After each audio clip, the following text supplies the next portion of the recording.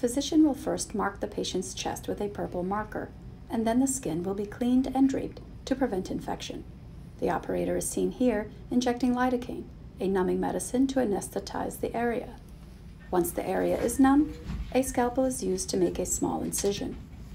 The cardiac monitor, which appears silver, is seen here being injected under the skin painlessly. The incision is then either glued or stitched closed, and the monitor is immediately functional.